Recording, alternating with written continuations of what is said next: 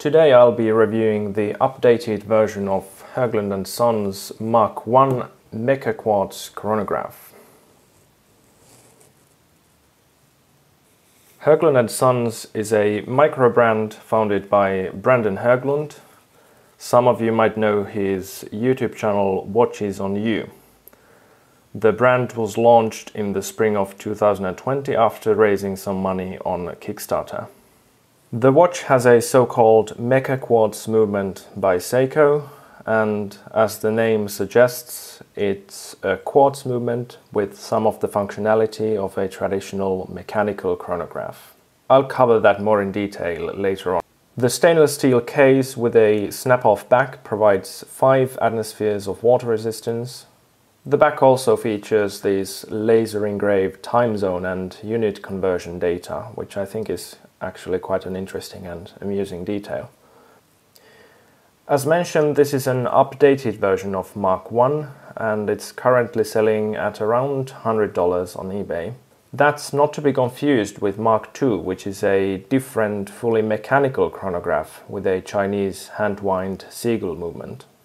The most notable change on the updated version are the polished steel hands on the subdials.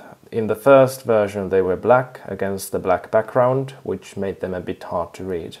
I really liked the design from the outset, and I think with this small change the already good looking and attractive dial has been perfected. Although the watch has obvious visual references to well-known models from famous brands, it has enough distinctiveness to qualify as an interesting original design. The 40mm case fits very well on my mid-sized 17 cm wrist. As you can see, the domed sapphire crystal is giving slight distortions when looking at an angle, giving the watch a nice retro vibe. The genuine leather strap is not maybe the best one I've seen.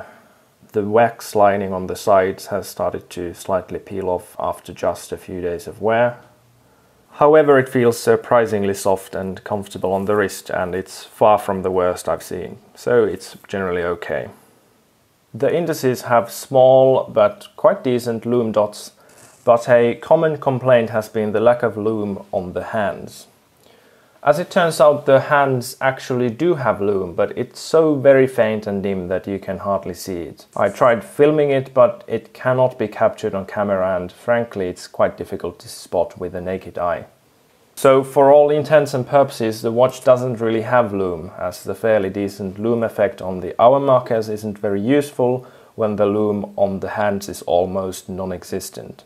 However, having said all that, I don't really think it's such a big issue. The watch is not a diver, and I don't think lume is such an essential feature for a chronograph.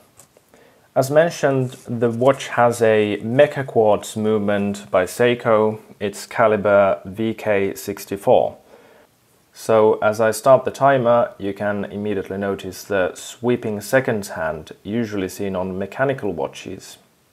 When I stop and reset the timer, the watch returns the seconds hand in an instant whip motion, again a feature more commonly seen in mechanical watches. As a micro-brand product, the watch doesn't come with a warranty. However, a Seiko movement is probably a fairly safe choice, as it can be serviced or repaired by virtually any local watchmaker at a reasonable cost. I would add that the same cannot be said about the fully mechanical seagull movement on the Mark II. Apparently it's a decent movement, but getting them serviced or fixed can be quite challenging and costly. So I would say this Mark I and this updated version of the Mark I is generally a safer choice.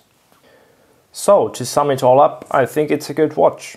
I particularly like the looks of this watch, a very beautiful dial with a clear design without being simplistic. Everything seems just right. Generally good value for money too.